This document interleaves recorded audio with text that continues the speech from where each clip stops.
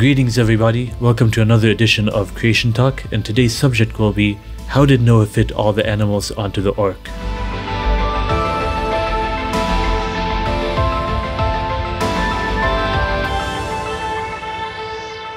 My name is Dr. Matthew Chahadi, and so with me is Keaton Halley. Hello. Hey there, Matthew. And so today's subject is about how all the animals could fit on Noah's Ark. This is a very interesting question because it raises a lot of doubt into people's mind as to whether Noah's Ark was real, whether it was really feasible.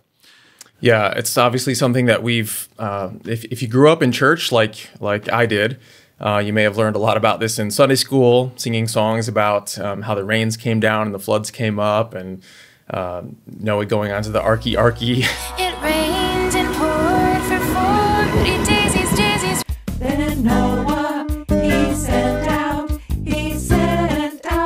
dovey. The sun came out and dried up the landy. But at the same time, it's a challenging subject for adults because this is one of the most attacked areas of Scripture. Right.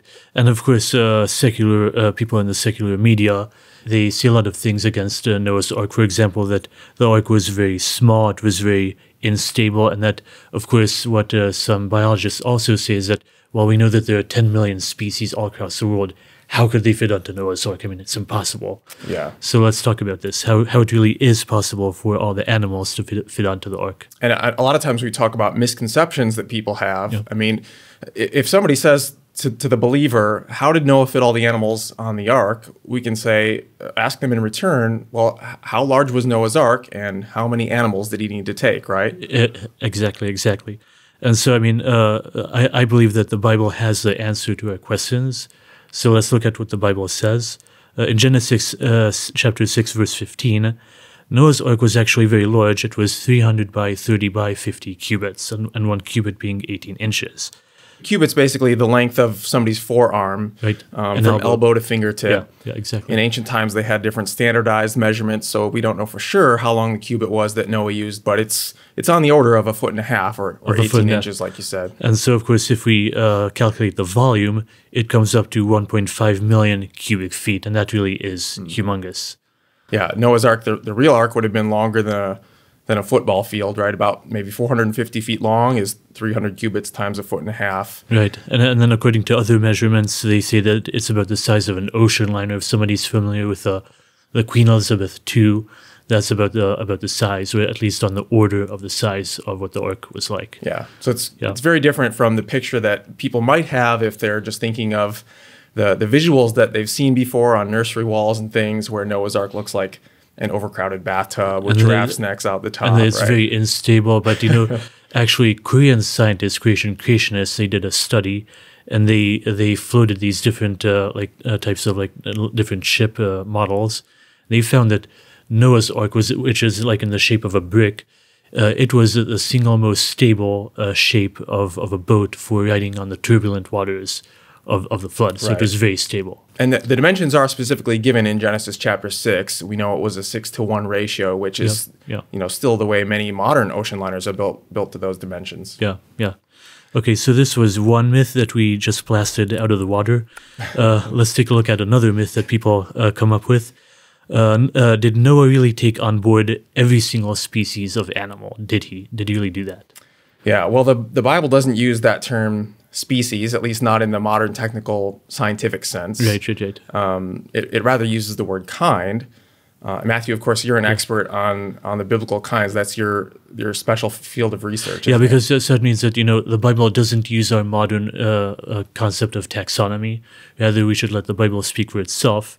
So a kind, it's a broader category of animals. It corresponds maybe to the level of genus or a family. Mm-hmm. And even evolutionists have found that if you go above the level of family, you can't really cluster or group animals together. So at the level of genus or family, animals and different plants, they cluster very nicely together into these units. And what you're saying, you know, if people aren't familiar with these scientific taxonomic categories, a species is kind of a narrow category. A genus would be broader than that. And the family would be even broader than that. And a family's bigger. And we're saying the kind probably corresponds more to the family or genus level rather than the species. So that means you can have Right, many different species within each biblical kind because God built into the kinds Right. a lot of potential for variation. Yeah, for example, you could take, let's say, the dog kind or the cat kind or the horse kind. These are all different kinds. You can recognize a kind very intuitively. And for example, like in the past few hundred years, they've bred like several hundred dog breeds, starting from like the wolf. And so, if we go with a single kind covering several hundred species, then that means this 10 million species of animals on the ark, it gets reduced to a very small number.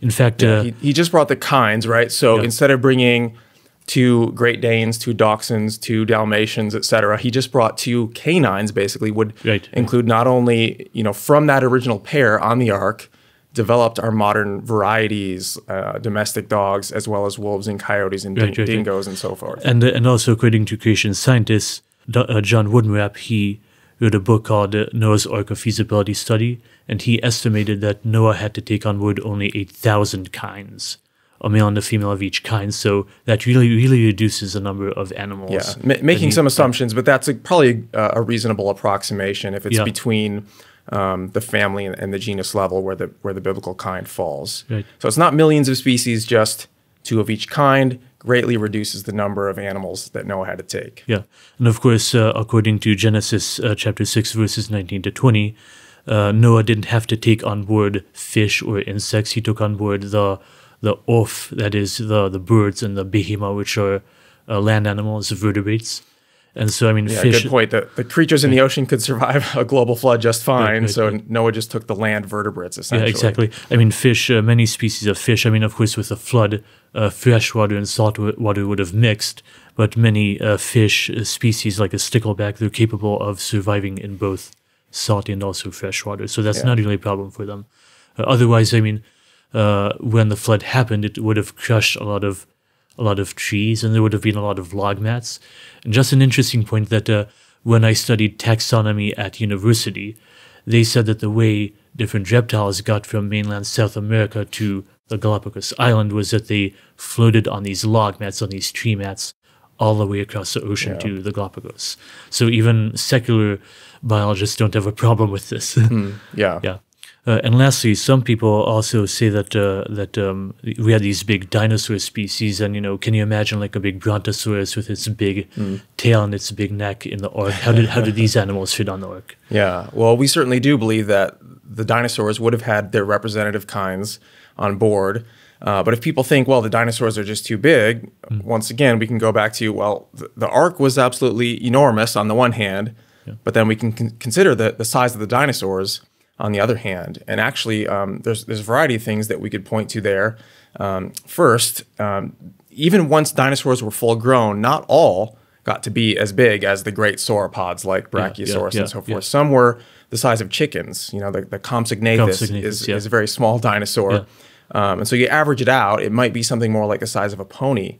The dinosaurs as a whole, as a group, so you're saying that basically these big-sized dinosaurs, they're really the exception as opposed to the rule of how large they were.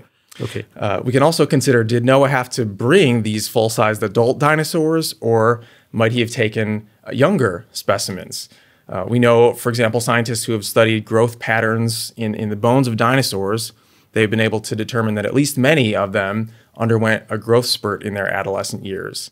And so it would make sense sort of for Noah to take younger dinosaurs. Like hatchlings. Yeah, or maybe just before that growth spurt so that they can reproduce after the flood.